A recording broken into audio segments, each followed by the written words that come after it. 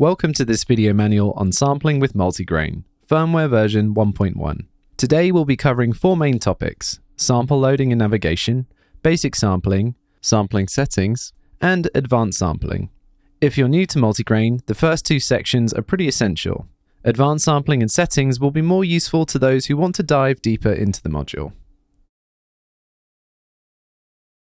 On Multigrain, you can load one sample to each of the 8 sound buttons to be fed into the granular engine. To start loading samples, press the Alt button, and you'll see that the sample folder buttons will become accessible, indicated by a fading blue color. These are the 3 folder locations on the microSD card that we can load samples from. As a side note, if a folder button is switched off, it means that there are no samples available in that folder. But of course, that's not the case for us here. The /project folder accesses samples stored in the current project folder. We can listen to our samples by pressing the sound button. These will be previewed through the current sound settings, and as it's a new sound, these will be set to default. We can latch this on, and while it's latched, we can use the previous and next buttons to scroll through the samples in the folder. I like this sound, so let's stick with that. The sample's now assigned and ready to go. Let's select sound 2. And we'll pick a sound from the /waves folder. The /waves folder contains a global pool of samples, accessible from any project. I like to keep percussion samples in here. Let's select it and find something to use.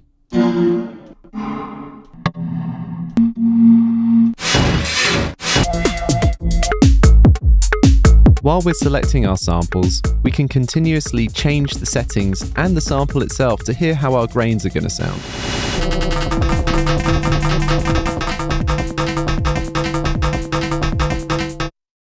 The /rex folder contains all of the samples that you've recorded to Multigrain. These are accessed chronologically, starting with the latest recording first. When I select the folder, you'll see that the next LED button is switched off. That's because we're at the end of the folder, at the latest sample. Let's latch this and have a listen through. Now there are a lot of samples in this folder. To skip 5 at a time, we can long press the previous and next buttons. Cool, I like that sound, so let's go with that. We're going to load up one more sample for sound 4. However, instead of starting from scratch, we're going to copy sound 3 to sound 4. Hold sound 3 to copy, and press sound 4 to paste. So now when I go to browse for a sample for this sound, I don't need to go through them all again.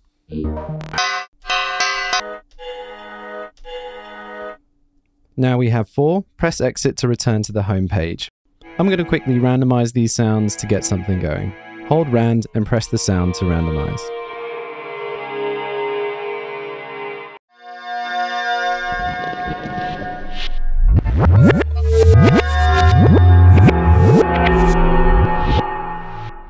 On Multigrain, it's possible to clear the settings for a sound pretty quickly. Let's say we want to do this for sound 1. To clear the settings, hold clear and then press the sound once. The sample's still in place, but the sound's been reset to its default settings. Let's just say we want to clear the sound entirely. To do so, hold clear, press once to clear the sound settings, and press again to clear the sample. The sound is now completely empty, ready for us to go back and load in a different sample. Basic sampling is the fastest way to record samples and assign them to sounds. This sampling process is non-disruptive, meaning that the audio from the module isn't interrupted while we're sampling or assigning samples to a sound. So, let's get something recorded. Plonk is patched in and ready to go, but we can't hear it just yet. To monitor incoming audio, we need to press the 3 button. This will light up when active, and we can now hear the sound. The incoming audio can also be monitored through the current blur setting. When recording the audio inputs, samples are captured pre-blur and are unaffected by the state of the 3 button. The opposite is true when resampling, but we'll cover this later. For now, I'm just going to turn down blur, but I'll leave monitoring active. To start recording, press the big red sample button. It will turn red to show that we're recording, and the maximum sampling time is 32 seconds. Press the button again to stop recording. We now have our sample recorded and ready for assignment, and we can tell because the sample button and empty sound buttons are now rapidly fading blue. Meanwhile, we can still play sounds from Plonk, and we can also trigger grains from the other sounds. At this point, we have 4 options for our recorded sample. To assign the sample to an empty sound, press the sound button that's fading blue. This will immediately assign the sample and save it to the Rex folder on the microSD card. To save the sample without assigning it, press the sample button. This stores the sample in the Rex folder to be accessed later. If you want to save your sample to a sound that's already occupied, you'll need to clear the existing one first. Let's clear sound 1. Hold the clear button and press 1 twice. The sound is now empty and will fade blue. Let's assign our sample here. To discard the sample you've just recorded, hold clear and press the sample button. This deletes the sample without saving it to the microSD card. It's also possible to capture the always listening buffer and instantly assign it to a sound. Most of the time, the sample button slowly fades blue, indicating that the always listening buffer is recording in the background. It can capture up to the last 32 seconds of audio. Whilst I've been talking here, Plonk has been silently plonking away into Multigrain for a good length of time. Through is switched off so we can't hear it, but remember, through is just for monitoring. It doesn't affect the recording from the module inputs. To capture the buffer, long press the sample button for approximately 1 second. The buffer can now be saved, assigned, or discarded. Let's assign it to an empty sound button. Now let's listen to what we've captured. And we can start to make grains from this. I'll randomize the sound. I'll also quickly add a quantizer by holding the quant button and then adding the notes. And then we can play with the sound some more.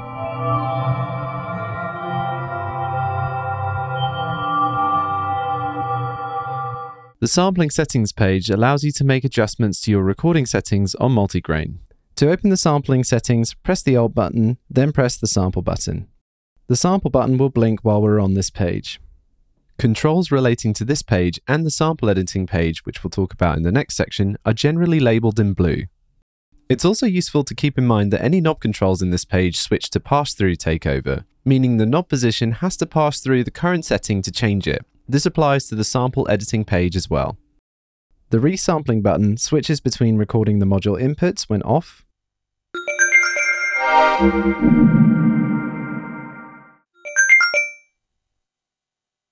or resampling the outputs when switched on.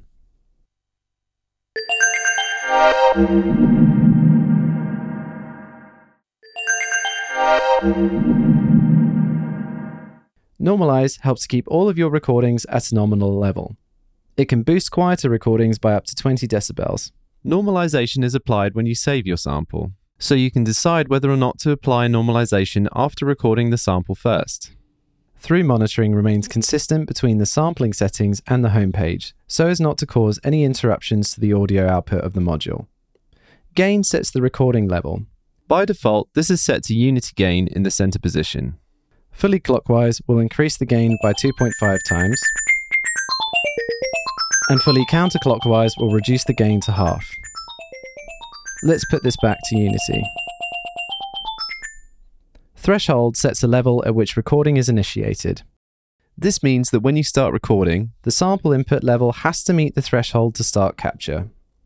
You can monitor the threshold level on the sample settings page with the knob LED. If it turns red, the input source is meeting or exceeding the threshold for recording. When fully counterclockwise as it is now, threshold recording is off, and the knob LED remains red no matter what the input level is. If I increase threshold with sound at the input, you'll start to see the LED flicker between blue and red, as only part of the signal will meet or exceed the threshold.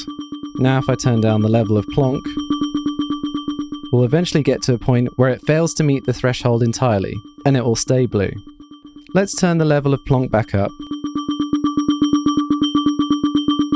and set our threshold to about half. All the settings that we've mentioned on this page will be remembered by the module and will apply to both basic and advanced sampling, as well as the always listening buffer. To exit the sampling settings page, press Exit. To end this section, I'll show you how threshold recording works in practice. If I press the sample button, it will fade red to indicate that it's armed but not recording. When the input audio meets the threshold, Multigrain will start recording, and the sample button will turn solid red. Press the sample button again to stop recording. From here, we can now save, assign, or discard our sample as usual. Advanced sampling adds an editing stage to the basic sampling process. This pauses the granular engine so that we can preview, trim, save, and assign multiple samples from a longer recording. We're going to grab some sounds from Digitone here to show you how this works. Multigrain can sample directly from most Eurorack modules, but if you want to sample line-level devices or instruments, you may need something to boost the signal. In this case, we're running Digitone through the external inputs of Stereo IO 1U. So let's turn on through and listen to Digitone.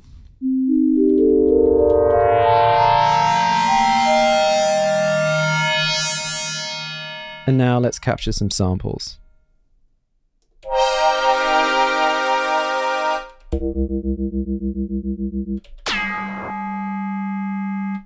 Now that we have our sounds recorded, long press the sample button for approximately 1 second, and this will bring us to the sample editing page. From here we can access the sample editing controls plus the sampling settings mentioned in the previous section. And remember, pass-through takeover applies to any knob controls. Let's start by listening to our recorded sample using the scene buttons. Press and hold Scene A button to preview the entire recording from the start.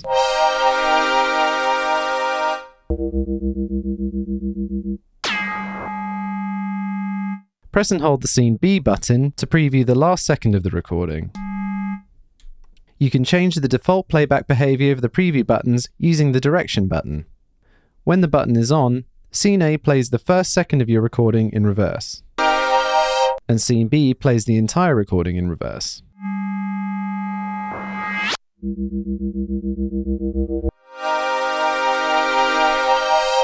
This is particularly helpful when identifying clicks or pops to trim from the start of the recording.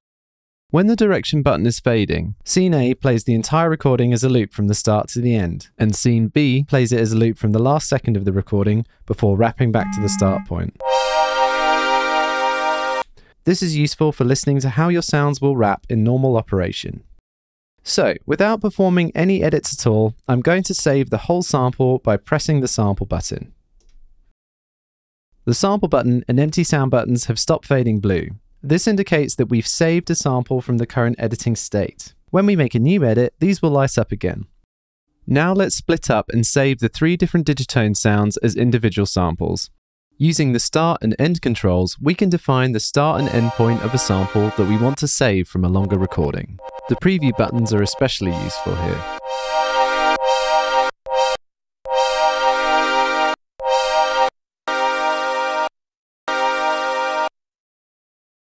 The nudge function moves the start and end points in smaller increments for more precise trimming of a sample.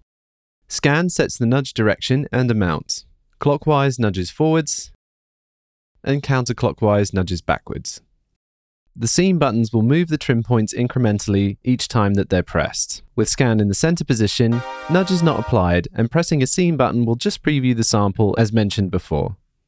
For this particular edit, the start point was already set with the recording, so we're only nudging the end point into place using the Scene B button. Let's preview the sample as a loop.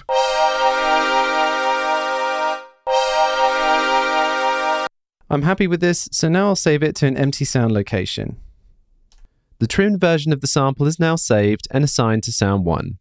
On the editing page, sounds with samples assigned are shown with a red LED. So now using what we just learned, let's grab our second sample.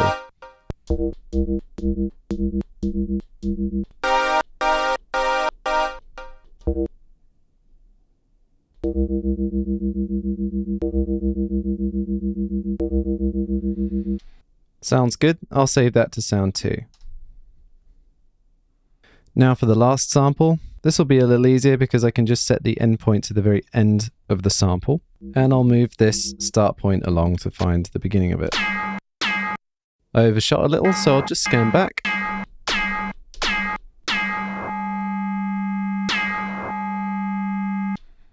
Excellent, that's our third sample, so let's save that to sound 3. So those were the 3 sounds that we recorded, but remember the sound that I was playing before that?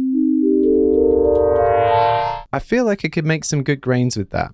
Even though I didn't lift audio from the always listening buffer, we can still access the audio from it here in the sample editing page. All we have to do is grab the start point and move it back to before we started recording. And there is my noodling from before. Let's set the endpoint.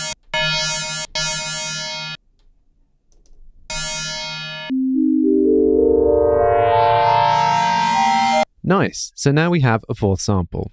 Instead of saving it to an empty location, let's overwrite sound 3. Press the occupied sound once to select it, and it will begin to blink rapidly. Press it again to confirm the overwrite, and now our old sample has been replaced with a new one. And remember, even though the old sample has been cleared, it's still on the microSD card if we want to access it later. Now that we have our sounds, let's make some grains. Press the exit button to return to the home page. Let's randomize these a bit.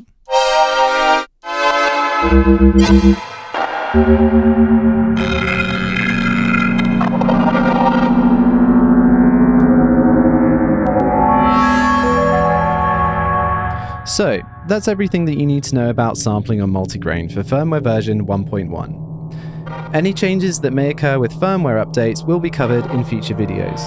For more information, check out the rest of our Multigrain Video Manual series, or you can read the written manual, which is linked in the description below. Thanks for watching.